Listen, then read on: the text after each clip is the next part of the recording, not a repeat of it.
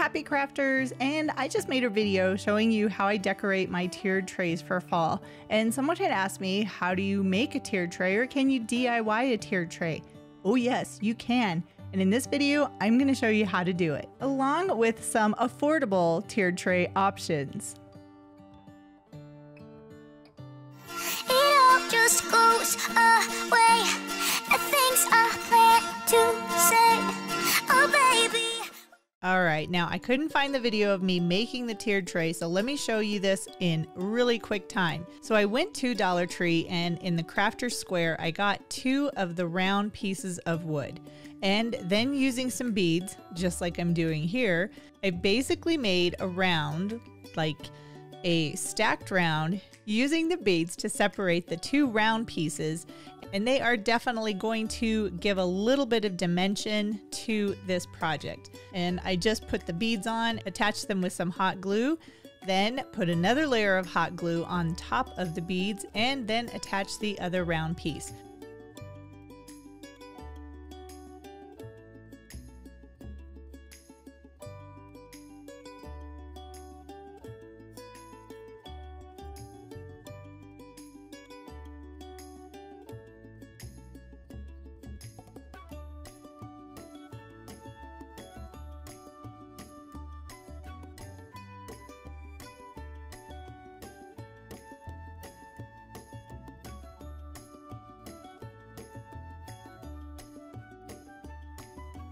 So again, this is a smaller version, but look at how cute that is.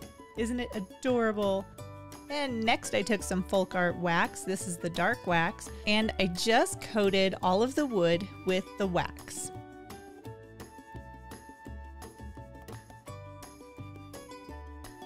Now it is a little bit challenging to get that wax in between those beads in the center, so just take your time. You may even want to use a smaller paintbrush just to make sure you get a nice thick coat of the wax that's going to cover all of the natural color of the beads.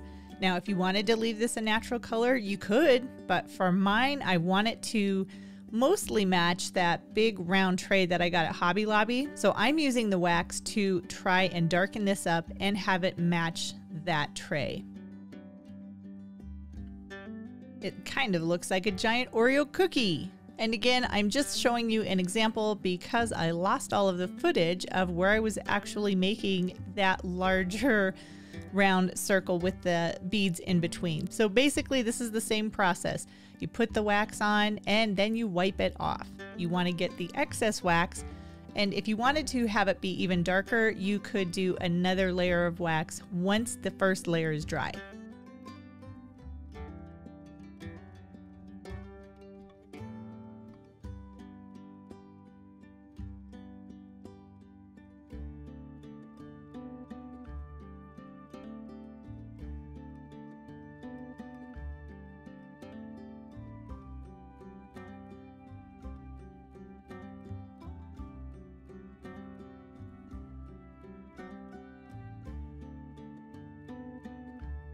And here are my wood rounds with the beads in the center, and it makes a really nice tray.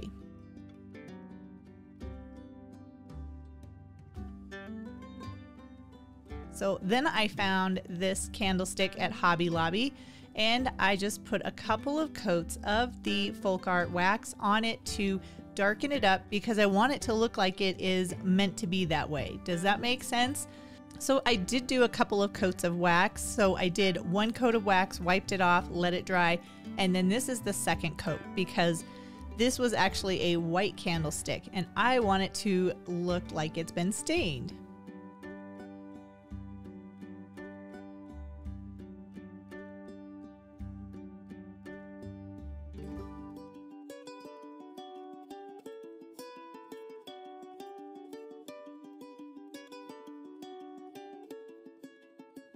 And then I just wipe off the excess wax again.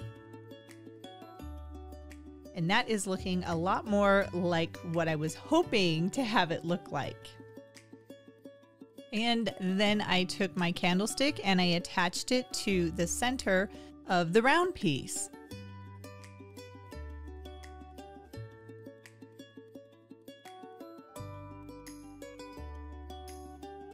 And you do want to make sure that you get this candlestick, if you're going to be doing this project, into the center. So I did use one of my Cricut tools and basically figured out where this round piece of wood was. And then I used the glue and just secured the candlestick to the bottom of the wood round.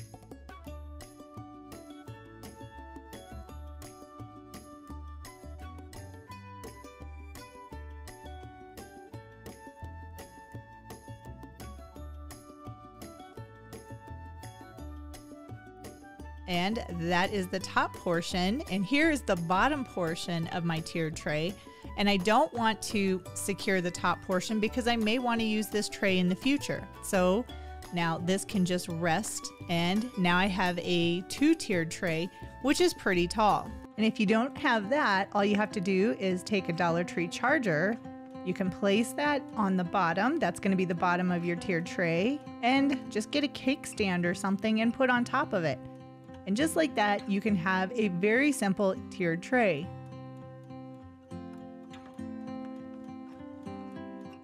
All right, so we're going to start with the main part of this craft project, and that is the tiered tray.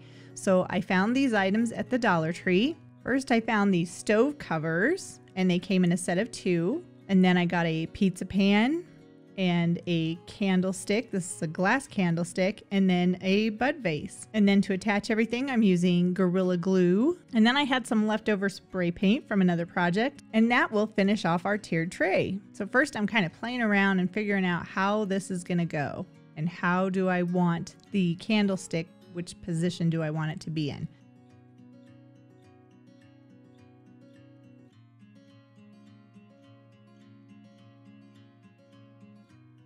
I'm pretty happy with that configuration. So then I just attached the bud vase to the pizza pan, and the pizza pan is facing up.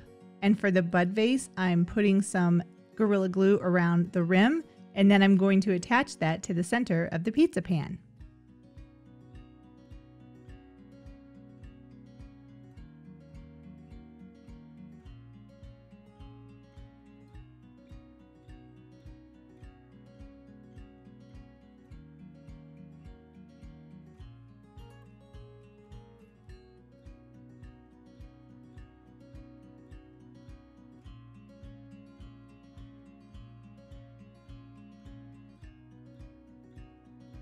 And for the second tier, I'm going to use the larger stove cover and just put some of the glue on the top, or the bottom, I guess you could say, of the bud vase.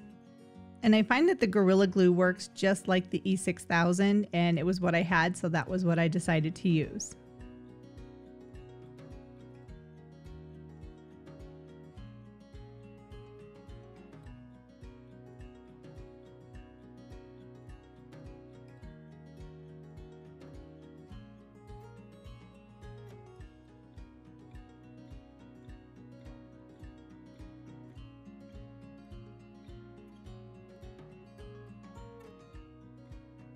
And by attaching the stove plate like this, it gives a little bit of a rim, and that will make a really nice tray for the second level. And for the third level, I put some glue on the top of the candlestick and then attached it.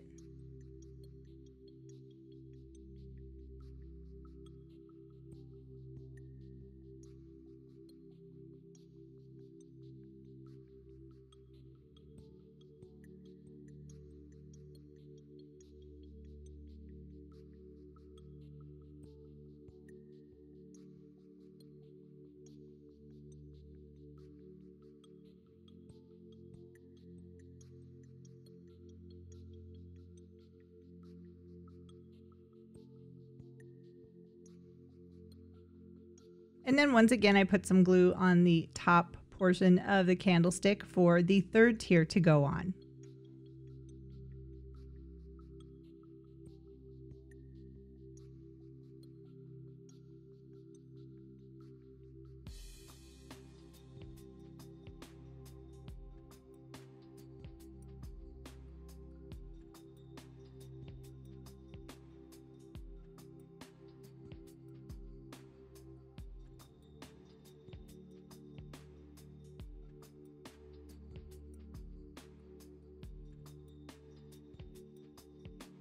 And it's a little bit challenging to make sure all of the pieces line up in the center of the tray. As you can see, it's like, ooh, that's not centered. Ooh, now it is. Oh, there we go. Oh, there it is. That is centered.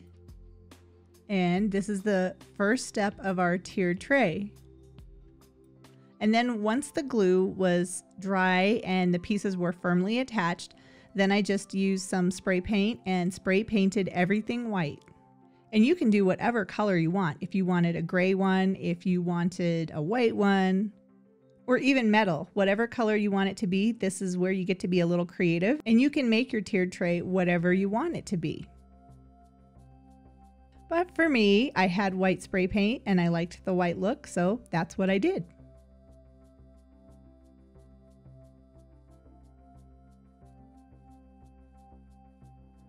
And I did this in several coats. So I applied one coat, I let it dry, and then I applied another coat of the spray paint. I was very careful to make sure I didn't have any runs, and I did one side at a time. And what I mean by that is this is the upright side, so I'm doing this side first. And then once it was completely dry, I flipped it over and spray painted the bottom portion.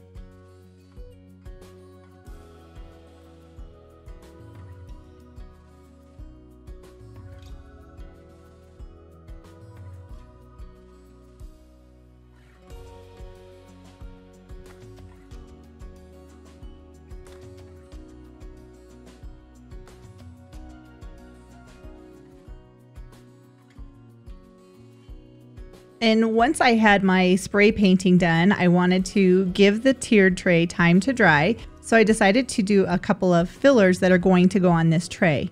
And these are some votive candle holders that I found at the Dollar Tree. And I really liked the pattern that was on them. And I had some almond colored spray paint, and I thought that would look really fall. So I just spray painted the votive holders with the almond paint.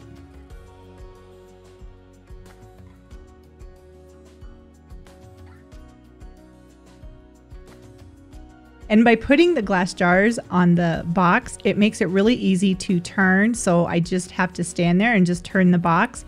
And that way I can easily paint all sides of the candle holders. But like I said, these aren't going to be candle holders anymore. These are going to be little vases.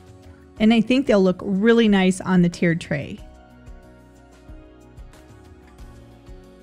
I really like this spray paint. This is just Rust-Oleum spray paint that you can use on metal or plastic. And this one has a gloss finish, so it'll be nice and shiny.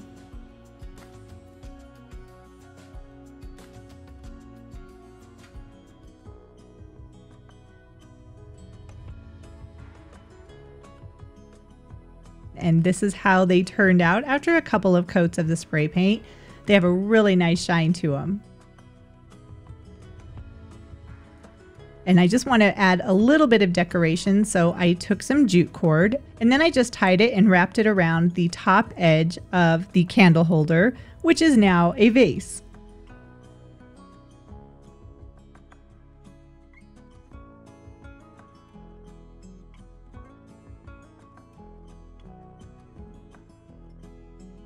And just like that, a votive holder has been turned into a vase.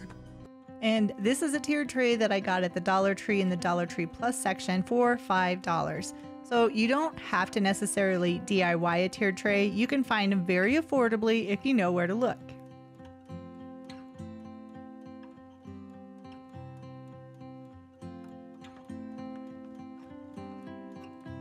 And then you just add your own decorations and you have a very festive display.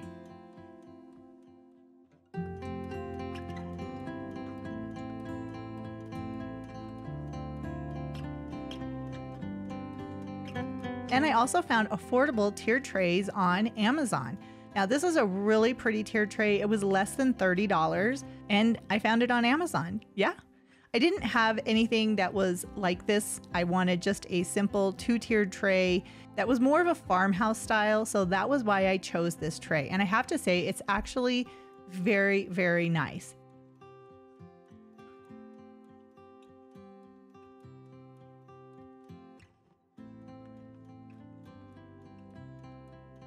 It's 2 tiers, a small one and a large one. and it came with instructions of how to assemble it, but honestly, this is really easy to put together.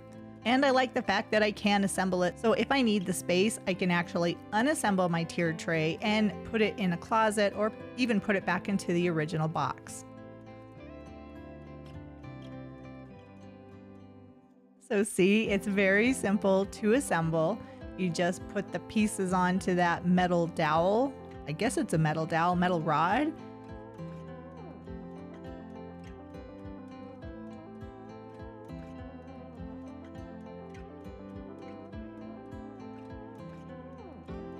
And then you secure that to the bottom tray with a little nut that goes right on the bottom.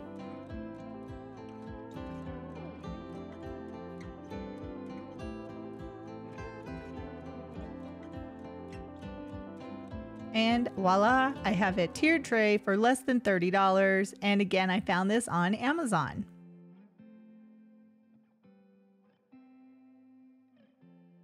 So now that I have this tiered tray, I'm going to decorate it, right? So it is fall, so I'm going to go ahead and get some different fall pieces to put onto the tray. And if you want to see my other fall tiered trays, go ahead and click on that little link up above for the video showing how I decorated my tiered tray.